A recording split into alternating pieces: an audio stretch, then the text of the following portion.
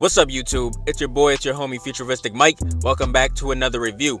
Now, this is going to be a review on Alice in Borderland Season 2. Yes, we finally got Season 2, man. After 2 years, it's been a long wait. Season 1 was so good, in my opinion. I didn't watch the show when it first came out. I was sleeping on this show, man. This is such a phenomenal show. Man, the Japanese, they really make some great shows, in my opinion, man. Squid Game was good as well. But honestly, this might be a little better than Squid Game. I don't know. What do you guys think about that? But in the first season, we didn't really know what was going on. They didn't explain much, really. We just know that, Arisu, Karabe, and Chote, they all got transported to this, alternative universe. This different place.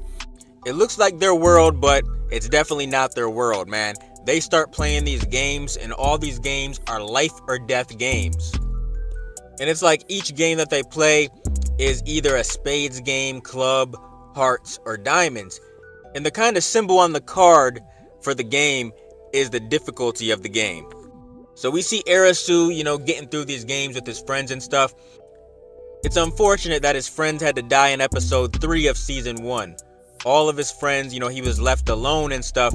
But then he meets this girl named Usagi, and he's with her a lot in season 2, man. They get separated some of the time and stuff, but then they end up finding each other again. And I love these two. There was definitely something between the two. There was a connection. They even kissed at one part, which I enjoyed. There was a lot of people, from the end of season 1, or at least the second half of season 1, that showed up in season 2, and I love to see that. We had Queena, who showed up. Aguni, he ended up showing up in season 2. Naragi, Tata, all kinds of people, from season 1 showed up in season 2, and I really appreciated that. We've seen some really great characters come back. I enjoyed the hotel part of season 1. Like, the second half of season 1 was them in that hotel called the Beach or whatever. It was a lot of season 1, to be honest. A lot of season 1 took place in that hotel. In season 2, the characters keep moving a little more than they did in season 1. We see them going from place to place, playing all different kinds of games and stuff. They get separated and end up finding each other again. We see the characters alone a lot of the time because they get split up. One of the kings, I forgot which it was. I don't remember if it was like the King of Hearts, Diamonds, or what. I don't remember. But at the beginning, he's going after everybody, man, shooting them with the machine gun and stuff, just going crazy, unloading on anybody in the street. So they have to try to get away from this king, and later on they end up killing this king. I think in episode 7, with the help of Aguni and some others and stuff, they ended up finally killing this man, and everybody got really hurt in the process. I mean, everybody. Queena got stabbed up. Usagi, she got messed up. Just everybody that was there trying to fight against this king, they got messed up. And I honestly thought all of them were dead. But in the season finale, we found out that they were still alive. They were just badly hurt. And Arisu, he sprayed all kinds of shit inside the building, and then he blew the place up, which really blew the king up. And then Aguni, he took the kill shot. But Aguni got really messed up too, man. I thought he was done for sure. But then he came back fighting and swinging and stuff. And I'm like, damn, yes, sir. That's what I'm talking about. Because I love Aguni. I love a lot of characters in the show.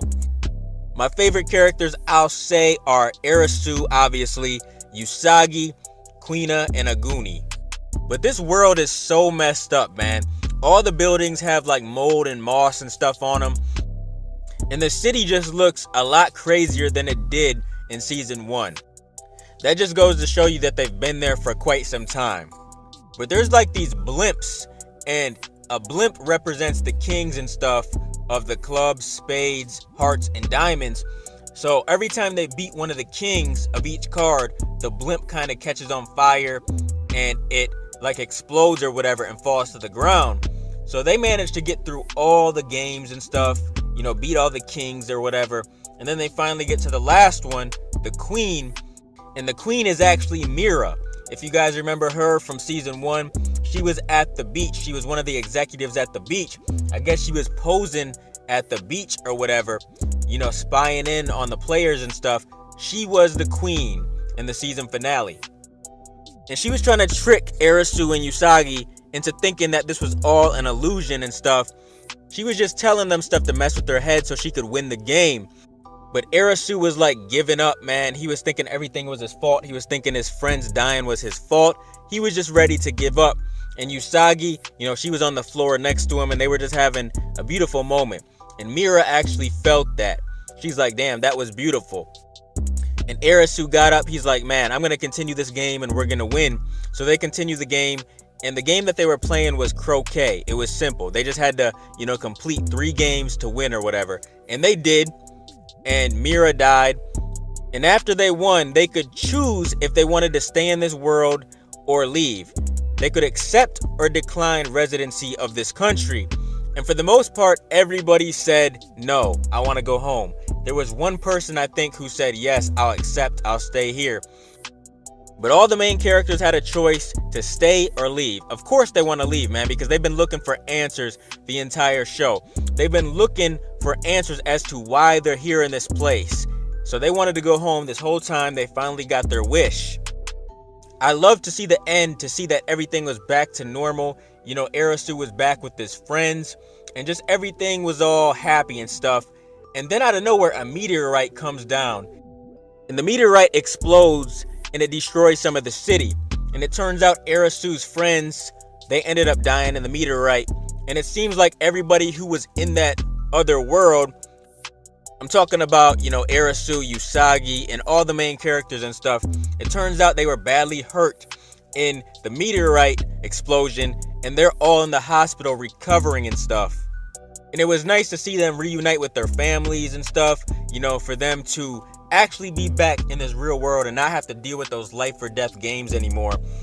What really sucks to me is the fact that they didn't know each other anymore. Like, they had no idea who each other was. They have no recollection of anything that went down or happened. Like, their memory was completely erased. I still don't have all the answers. I'm still not 100% sure what that other world even was. I don't even know, to be honest. If you guys know, comment your thoughts down below. Like, what was it? Because they never really actually explained. We have a moment where Arisu and Usagi come up to each other, by the vending machine and stuff. And they're talking and stuff, and Arisu starts flirting with Usagi because he feels like he's met her some point in his life. And she got the same feeling after a while. So they, start walking, and he was flirting with her and stuff. But it made me mad that they didn't know each other. But at least they can get to know each other now, and maybe fall in love or whatever. We seen Quina reunite with her mom and her dad. And it was just a very good moment at the end, seeing them all back in the real world. Seeing them all with their families and stuff. It was just a good ending in my opinion. But then we get this Joker card at the end. It zooms in on this Joker card. So I have no idea what that means. Does that indicate a season 3 is on the way? I don't know, because season 2 was kind of a conclusion to the story in my opinion. They could have ended it, with season 2, but I hope they don't. I really hope they don't. This show is so good. I hope they go on with another season because I definitely want to see more, man. I mean, they're back in this world now. If they make a season 3, what would happen? How would they go back to the game world and stuff?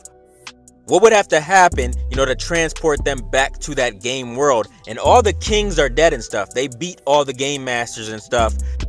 So what would happen if they go back to that world? Will there be new game masters, new kings and stuff? Like, I'm really curious to know what's going to happen next if we do get a season 3. It hasn't been greenlit yet, but I hope we get it. I seriously thoroughly enjoyed season 2, man. It was very good. I enjoyed the games a lot. I really liked the games in season 1, but they did a great job with the games in season 2, man. I loved it, man. The stakes were high. It was real life or death situations. There were some games where like only one person could make it out. So it was just fun to watch.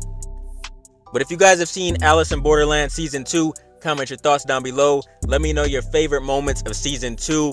Comment all your thoughts down below. And what are your theories, thoughts, predictions, and everything else for a potential season 3? Let me know. Keep supporting your boy, and I'll be continuing to bring y'all Alice in Borderland content in the future. Make sure you guys like, comment, and subscribe, and smash that notification bell so you can never miss a video. If you guys want to donate to the channel, I got links below to the PayPal and Cash App accounts. Hope you guys enjoyed the video. let me get out of here, y'all. It's your boy, FuturisticMike, and I'll talk to you on the next one. I'm out. Peace.